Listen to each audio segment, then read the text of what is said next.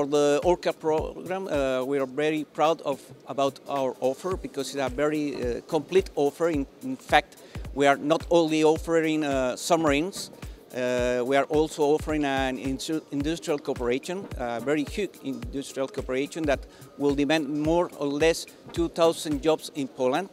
And we are also thinking about a gap filler for the Polish submariners.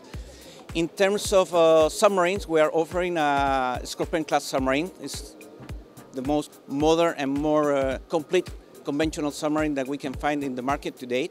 In fact, inside we have already incorporated the latest technology that was also incorporated to the last nuclear attack submarine for the French Navy. The main advantage is even if it is a conventional submarine, inside we have already included all the technology that we have already applied to our nuclear submarine, especially for the new attack submarine for the French Navy, the program Barracuda, in terms of combat system and more specific in terms of weapons.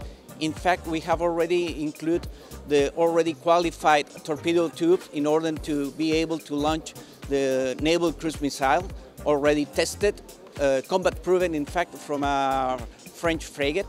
We have already included the F21 torpedo. It's a new heavyweight torpedo, very intelligent with many acoustic capability and with a long range capability also. Those systems are able also to launch the SM-39 missiles and so on.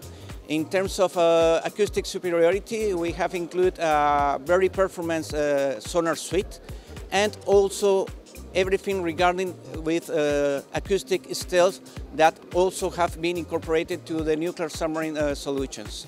Just to highlight also that we, in this specific submarine, we have added the new fuel cell AEP system that is safer than latest generations. In fact, we don't store hydrogen on board of the submarine. That means that it's more safer. We just produce the hydrogen on demand.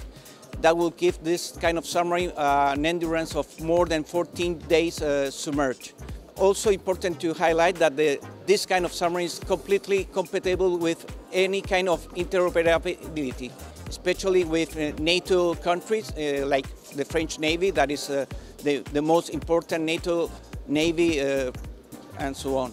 With these capabilities that I have already mentioned, it's clear that the Polish Navy will have, in terms of submarine deterrence, the most capable NATO capabilities in terms of deterrence with this kind of weapon, Naval Cruise Missile, and the stealthiness of this kind of submarine.